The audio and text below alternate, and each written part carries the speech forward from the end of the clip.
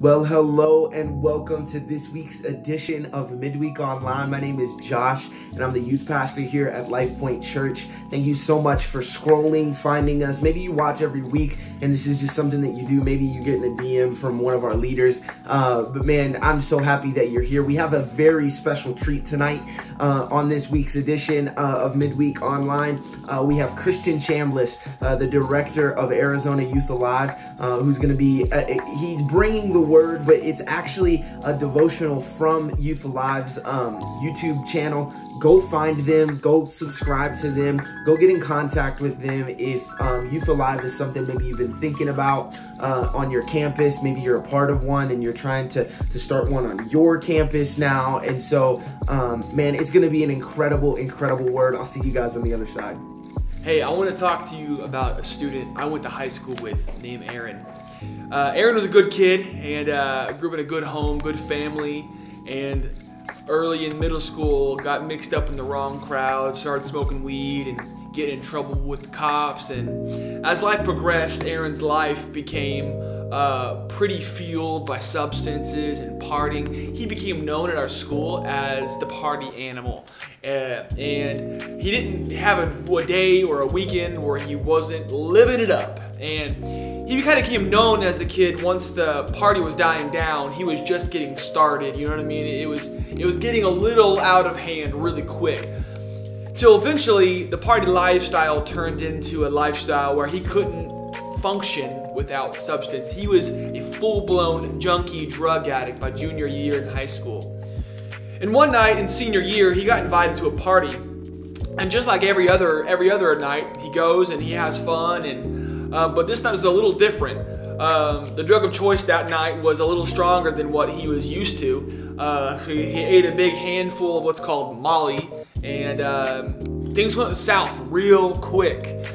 And before you know it, Aaron's finding himself feeling like he's not doing well.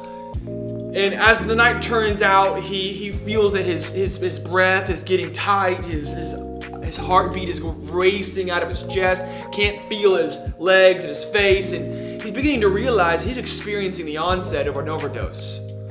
And so what does he do? He reaches out to the girl that he's with, his friend, and he begs her to take him to the hospital, and she wouldn't do it. And so his friend was willing to let him die. Pretty rough stuff, am I right? So Aaron now is forced to figure out what to do. And by a miracle, Aaron didn't die that night, but a little piece of him did. So he needed a game changer event, a game changer friend to come into his life. So I'm going to tell you about his game changing friend named Drake.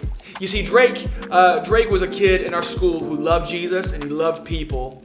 And Drake got a car in junior year of high school. And after he found out the situation with Aaron, what he did is he offered Aaron a ride to and from school every single day.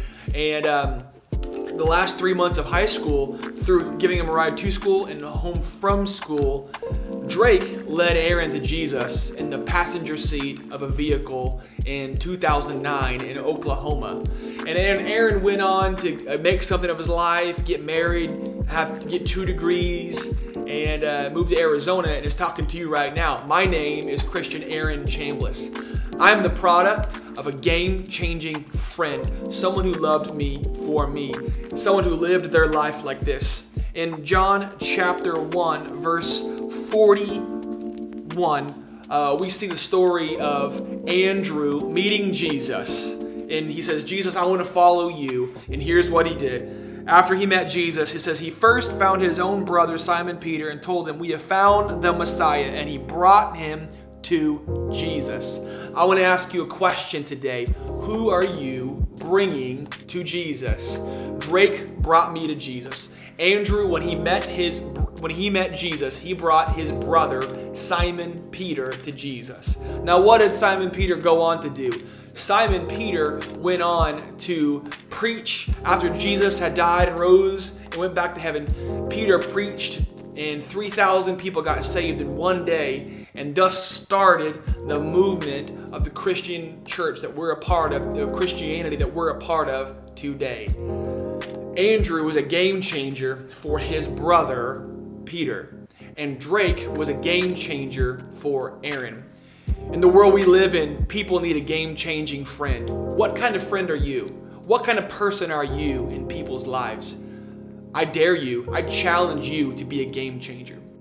Man, what a word from Christian. There are game changers in our lives, and there are people around us that we can be a game changer to. I think that that is just such a good word, and it's just so good to be able to hear from people like Christian. And again, if you are interested in starting a Youth Alive program, a club on your campus, maybe you're a part of one already, just go follow them.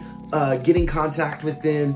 They are great guys and girls, man. That team is incredible. I can't speak on them enough, man. It is awesome. I hope that this message really encouraged you today, and I hope that you would take that and encourage someone else. Make sure to send this to a few friends who might need to hear this, and we're just so happy that you spent your Thursday night with us.